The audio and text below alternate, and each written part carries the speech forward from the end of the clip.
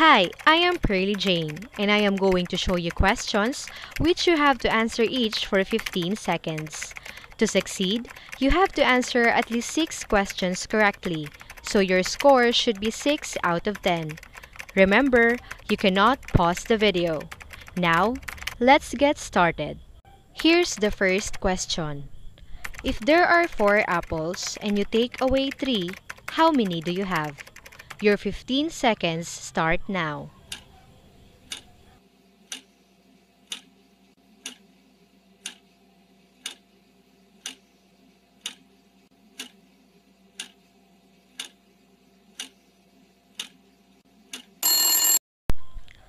The correct answer is 3. You took 3 apples, so obviously you have 3. Let's have the second question. Mr. Smith has 4 daughters. Each of his daughters has a brother. How many children does Mr. Smith have? Your timer starts now.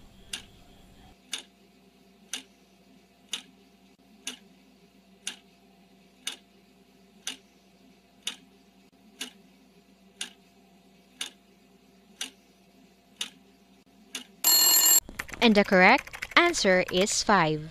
He has 5 children, and all of the daughters have the same brother. Now, let's have the third question. When my father was 31, I was 8. Now, he is twice as old as me. How old am I? The timer starts now.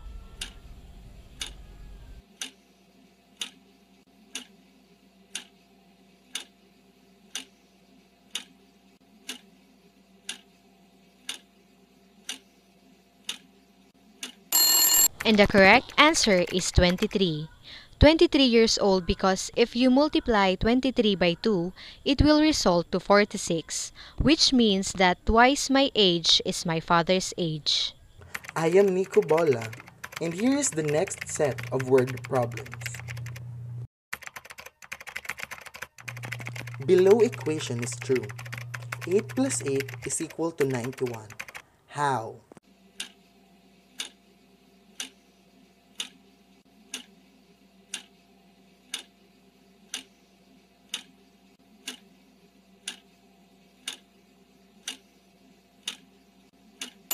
By rotating your phone 180 degrees, the equation will be 16 is equal to 8 plus 8, which is indeed true.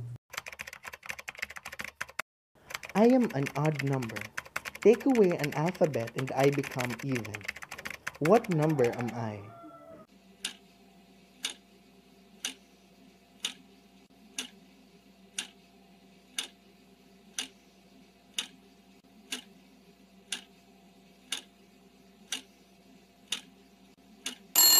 I am number 7. Remove the letter S from me and the word is now even. In 1990, a person is 15 years old. In 1995, that same person is 10 years old. How can this be?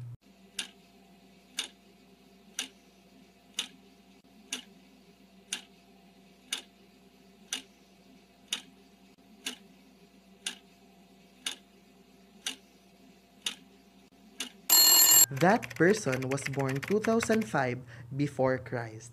Therefore, he was 5 years old in 2000 BC, 10 years old in 1995 BC, and 15 years old in 1990 BC.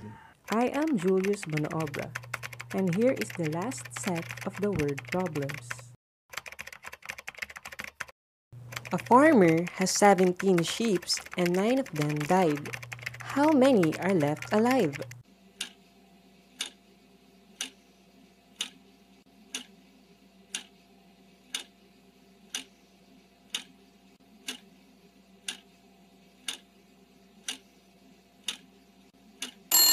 The answer is 9, because the farmer is still considered to be alive.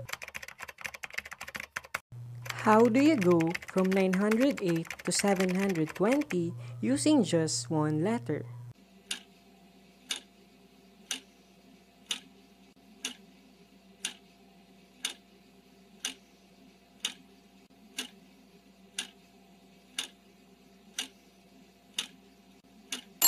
Add a letter X between 90 and 8.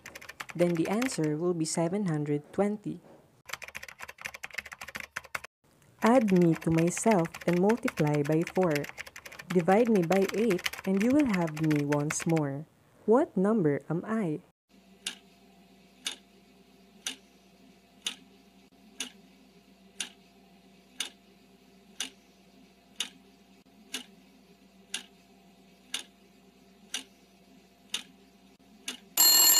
Any number.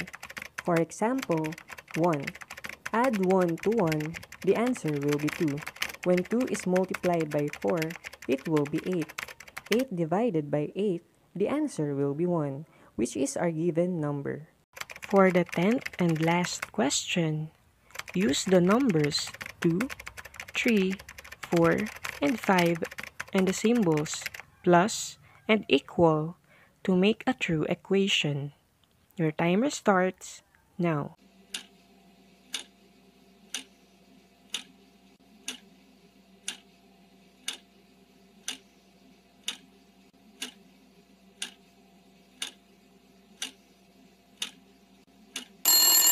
The answer is 2 plus 5 is equal to 3 plus 4.